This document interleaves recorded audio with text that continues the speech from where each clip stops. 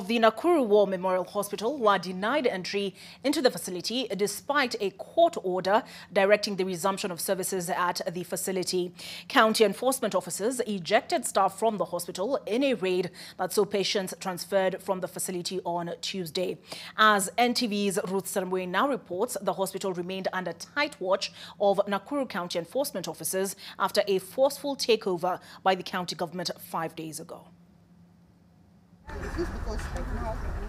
Dozens of employees of the Nakuru War Memorial Hospital who arrived at the hospital expecting to resume their duties camped outside the hospital gate for hours after county enforcement officers denied them entry. I'm an officer of the court. Okay. Yes.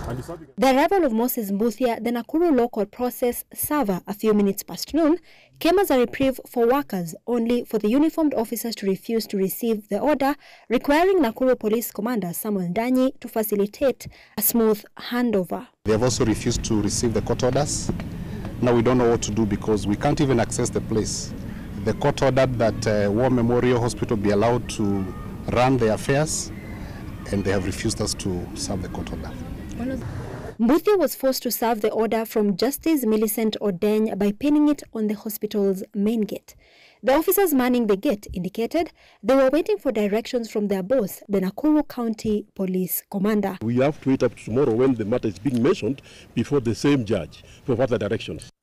One of the 17 patients who was transferred from Nakuru War Memorial Hospital to another facility died while receiving treatment in the new facility, according to Priscilla Musale, the matron in charge of Nakuru War Memorial. Unfortunately, I got a call this morning that one of the patients passed on, but I can't say what exactly happened. Musale, who says her life is in danger due to the ongoing tussle, recorded a statement at the Kaptembo police station after receiving calls and text messages from an unknown person on Monday night, hours before police stormed into the facility, harassing staff and transferring patients. I swear. Wewe taona. Wewe taona. Nini tena? This call is now being recorded. I know you are recording the call, that's record. But what I'm telling you is this. Hata mtu mmoja ikikufa kwa hiyo hospitali, ninakwambia, you will know the power, you will know.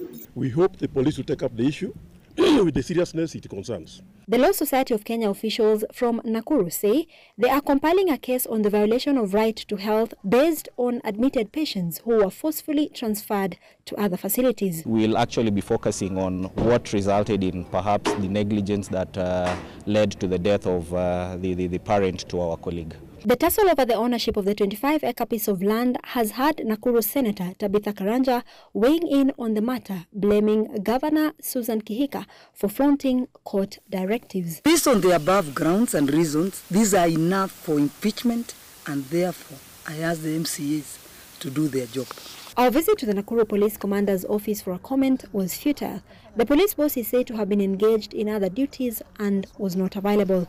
Ruth Sarmwe, NTV in Nakuru.